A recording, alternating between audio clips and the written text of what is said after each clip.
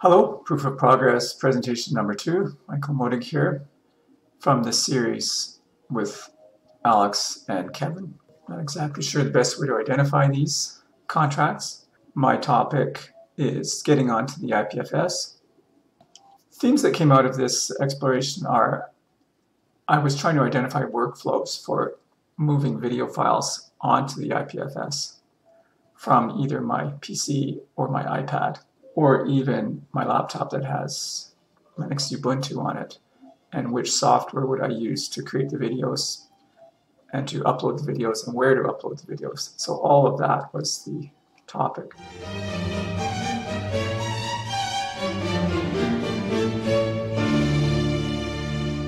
That'll be number 2, about the IPFS in particular.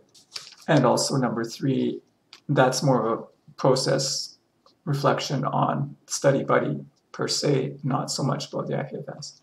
So here again are the reflection questions. I'm learning about IPFS. What I did was to install a node, and I had to play around with that a bit. It's easy enough to do if you know exactly where to go. That's often the trick, right? The IPFS doesn't have an iPad version. I should introduce the IPFS, the interplanetary file system, a little bit and why we wanted to go there. And the thing that's special about it is that it's a decentralized file storage system. So unlike Google Drive or Dropbox, this is decentralized. Why do you use the IPFS? It's in the whole theme of decentralized programs like dApps, DAOs, all of that. What did I do? I created this node, and here I uploaded this file, and I have just copied the CID, I'm not sure what C stands for, content identifier probably, and I'm going to paste it into the browse function of IPFS, and it brings me to this page. I had done that previously, and then if we go to one of these gateways, there it is. That's my earlier artifact. The exercise was just to show that I've got the file on the IPFS switch. So I should physically point at it. So here's what I did. I uploaded, I got a file up there. That's what I needed to do. Okay, moving along. What did I learn? So I learned in a couple of themes.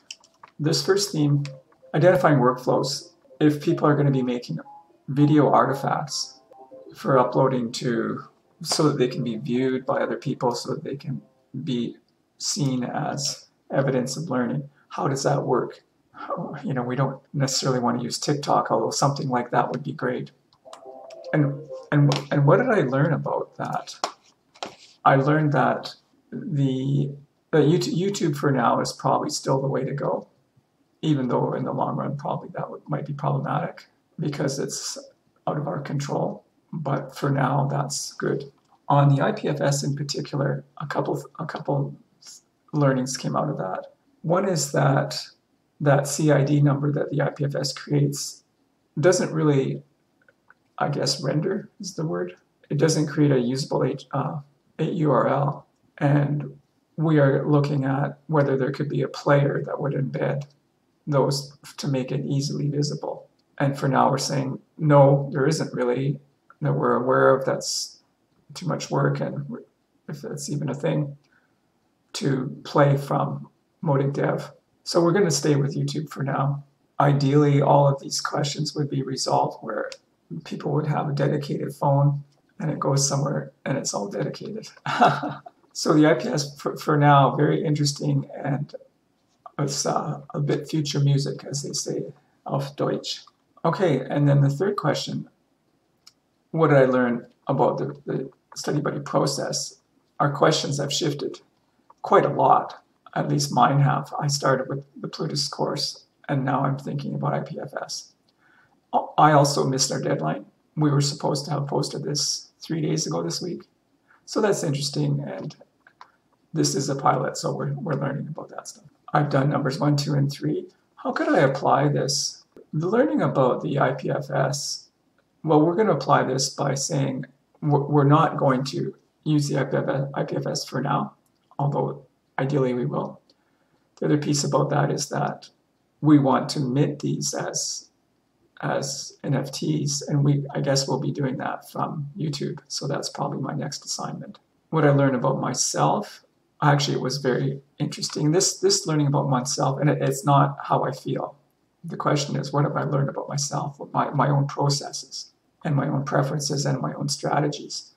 So I was struggling with which camera to use, and obviously the iPad is a great way to go, and there is a built-in integration up to YouTube. And I also learned that I want to make a lot of videos because I have a lot to say and a lot to learn. So I'm going to really focus on that piece quite a lot more than I have done. Questions I now have having to do with the minting and how to best display these various artifacts that we're making. And probably promoting dev on the YouTube channel is the best way to go.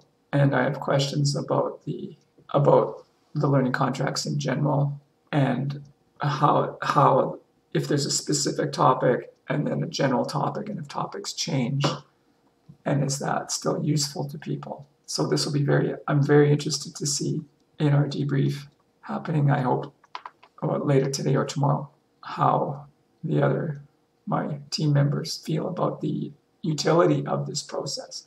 Do I have anything else to say? No, I think that's it for now. Thanks for listening. Michael Modig, over and out.